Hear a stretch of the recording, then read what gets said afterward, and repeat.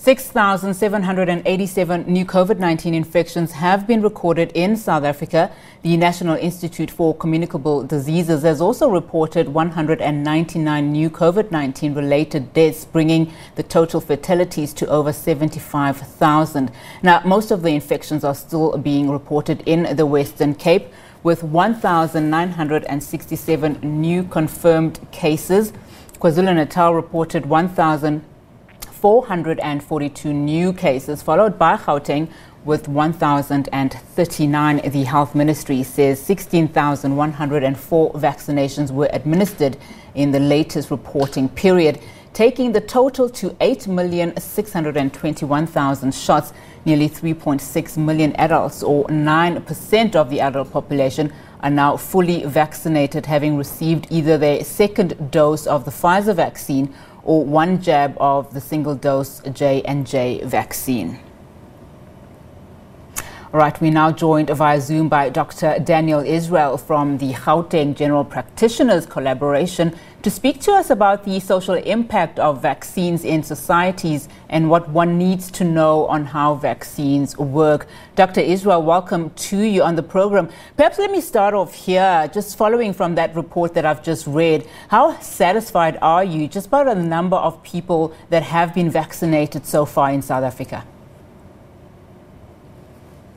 So thanks for having me, Anati. It was a bit of a slow start at the beginning, but we've seen a lot of momentum gained in terms of the rollout program, certainly in terms of what is on offer and the fact that younger people from age 18, as we know, will be offered the vaccine next month.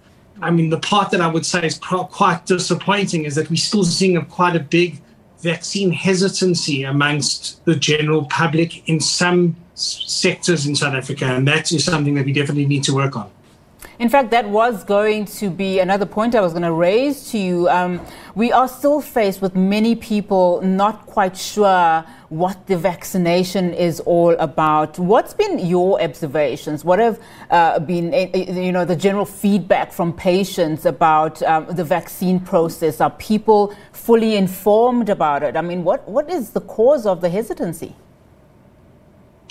So I think that there's only a very small sector in South Africa who are hesitant to do vaccines or won't do vaccines because they're anti-vaxxers. The majority of the people who have vaccine hesitancy, it's born out of ignorance and fear, which we can turn around and say, well, as you asking me, is there enough education?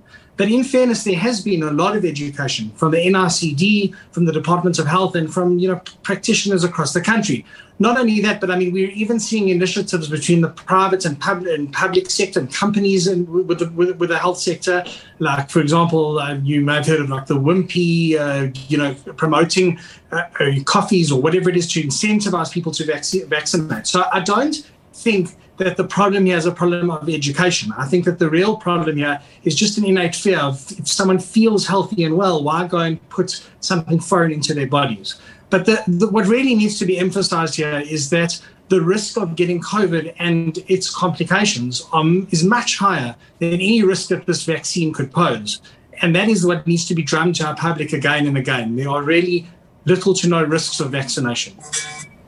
All right. Now, let's talk about just a different misinformation, if it were, around just the various vaccinations that you get against the various variants. I mean, previously there were concerns of, for instance, the efficacy of the Johnson & Johnson vaccine on the Delta variant.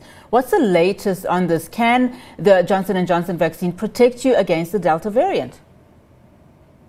So, Nati, we had excellent news that came out from the South African Medical Research Council on Friday last week through the results of the Sisonke trial. And we must remember that this trial is quite unique in terms of its place in the world because it's a real live trial on real people, the healthcare workers in South Africa. And what was wonderful is that the original endpoints were not necessarily the endpoints we're measuring now. In fact, when we started vaccinating healthcare workers with Johnson & Johnson, as you know, there was no Delta variant. But now, a month later, there is a Delta variant, and we were able to see how effective that Johnson & Johnson was at protecting people against the Delta variant. And the great news is that the efficacy of the J&J vaccine against the Delta variant was excellent. There was an over 95% protection against death, And in terms of hospitalization, again, in the high 87%. So the point is that really we've seen that with a single dose of Johnson & Johnson, a person may still get COVID, but they certainly aren't going to be landing up in hospital or with mortality from it.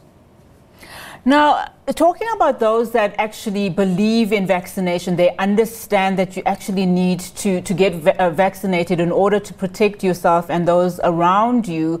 What happens to those that do get the first shot of the Pfizer vaccine, as an example, but then decide not to go when they are due for their second shot? I mean, what happens in that case? Because some people, again, that hesitancy, that misinformation seems to be some of the problems here, where people say, there have been incidences and cases that if you go for the second time, you may get very sick and, it might lead to death, etc. So I think that the most important point here is that there is no evidence whatsoever that a second vaccine will lead to somebody getting sick or death. But what you're making reference to is the fact that often once the immune system's had its first prime, which is the first dose, and then 42 days later has a second dose, a person could get side effects, which means just a very short period of a day or two of feeling a little bit fluey, a little bit, maybe achy and a bit of a headache. Now, it is true that on a population-wide, rollout of this vaccine, people may be hesitant to go through that. But it's important to stress that it's well worth it. To answer your point about if you've abandoned ship after the first vaccine, it would only give you a partial protection. So we know that even on 2 doses of Pfizer, there may be a waning of immunity afterwards. Certainly after 1 dose, you only have a partial immunity and you are more likely to still be able to still get complications. Dr. Israel, I'd like you to just clarify this one for us. I mean, I think it's very important. We're seeing a lot of people talking about this, that when people are vaccinated and then die following the vaccination. Talk to us about why scientists are still stressing that there is no evidence that was related to the vaccination. Why it's important for people to understand that it is, you can still get the COVID-19, pandemic once you're vaccinated, but the chances of you dying are very, very, little and few. See, I think when there's wariness about doing a vaccine, and there will inevitably be cases where somebody gets a vaccine and because of their general state of health, they become unwell, maybe from COVID, and then they happen to get a complication, not directly of COVID, but just in general, you will have a certain percentage of people who will die. We see every year people with influenza who die, or people who sustain an injury and they have underlying cardiac disease and diabetes and they get complications and then they die. So the reason why scientists are so bent on trying to show that there's no causality from the vaccine is to allay the fears that the vaccine itself was the cause of death. And that's why it's really important to understand that there really has not been any incidences of death or serious illness or malady or disease caused from the vaccine itself. And if anything, there has been great proof that the vaccines prevent COVID-related direct illness and death. And it's important to keep strumming that point because, even today I had someone in my practice asking me, am I really confident that the vaccine isn't a problem? I absolutely am, as are most doctors in South Africa. But perhaps also where the confusion lies is that COVID-19 vaccines may take a little bit longer to work, we are told, because of people who are immunocompromised, example, people who have HIV as an example.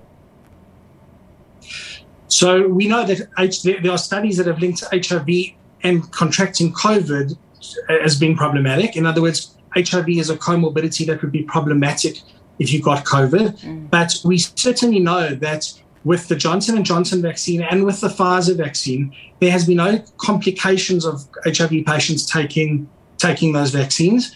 And as you rightly say, if their immune system is impaired, all the more reason why they need a vaccine. And it does take time to build up those antibodies and that immunity, but they should jump onto the bandwagon as soon as they can so that if there are future upsurges and waves, which we're still seeing, unfortunately, that they're adequately protected. Interestingly, I was reading an article about a celebrity in the States who has decided that she is going to distance herself from all her friends and family who decide not to vaccinate. Let's talk about the social impact of what the vaccination hesitancy is doing in families and social circles as an example. So I personally feel that the greatest challenge of COVID-19 is really understanding that we're part of a much bigger system and we have a much bigger responsibility to people beyond ourselves. Because the average South African is not someone with comorbidity or increased age, and they are probably going to survive COVID if they get it without complications in hospital. Remember, there's less than 10% pneumonia and complications of COVID. However, the problem is that there's a great social responsibility in stopping oneself from passing COVID on. Now, you may ask me, well, if you get the vaccine, you can still get COVID. So how does that help? But we do know that there's at least 50% less chance of getting COVID as a whole if in vaccinated people and passing it on. And we also know that vaccinated people, as I've just said, are less likely to become ill. So, by refusing to vaccinate and becoming much more of a conduit for spreading it, you're actually doing a disservice to all the people around you. So I recently have said that it's a duty to vaccinate more than a right. One should be focusing on what one's putting out, not on one's rights, whether or not to have it. And in fact, it's also important for people to realize that once you're vaccinated, you can still get COVID-19, you can still spread it. So we're starting to see people saying, I don't need to wear protective masks, as an example. I'm vaccinated, therefore I'm safe. Talk to us about some of those myths, around once you are vaccinated, you are immune to even a new variant, as an example. So this is a very important point, because I think that in the long run, our goal, and I'm sure that all of the viewers here would agree, is to be able to live life without masks and without PPE all the time.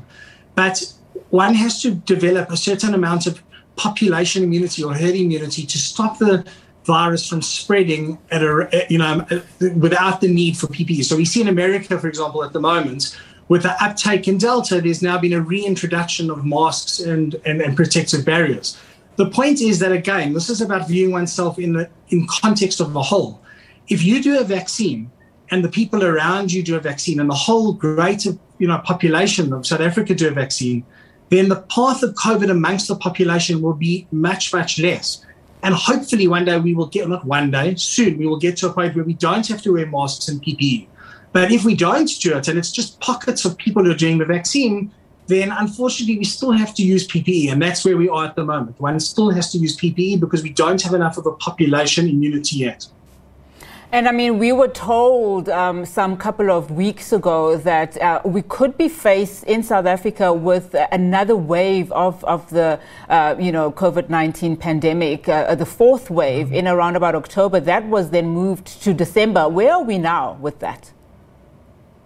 So if you look back historically, Nati, you'll see that there has been about a 5-month gap between peaks in South Africa. And that can be extrapolated depending on which province you are in and where you are in the country to possibly have other happens in October to December. There will be other waves. I certainly think there will be uptakes because we're still sitting at a low percentage of the population having been vaccinated. But the biggest hope that we have not to have future surges is to vaccinate the population.